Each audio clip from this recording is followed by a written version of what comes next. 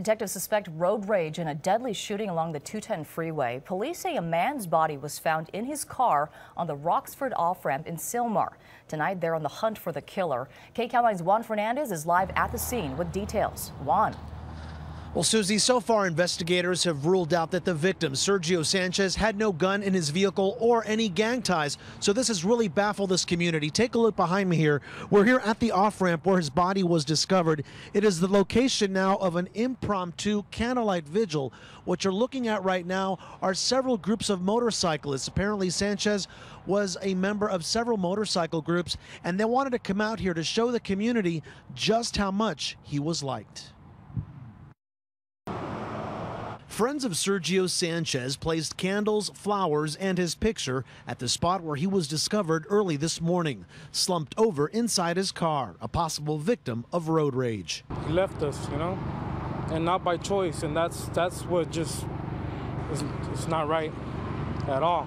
Joseph Quintana considered Sanchez a brother and says he worked nights and was heading home when he was shot while driving westbound on the 210 freeway. He would stop here at this AM PM, get his snack, gas, wash his car, head home. One thing his friends don't understand is why him.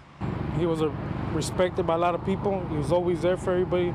He's the type of person who'd take his coat off his back for you without question. Friends say Sanchez was a hard worker, enjoyed riding motorcycles and hiking with his dogs, and had many friends who loved him.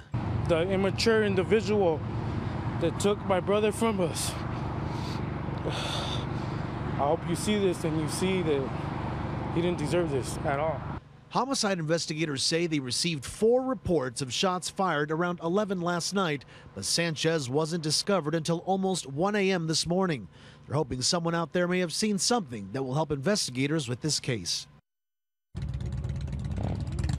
And underneath this loud roar of motorcycles, definitely a lot of tears and a lot of frustration. Again, several motorcyclists coming out here to let the community know how well Sergio Sanchez was liked, and they too would like the community to step forward if they know anything about his murder. We're live in Sylmar tonight. I'm Juan Fernandez, KCAL 9 News.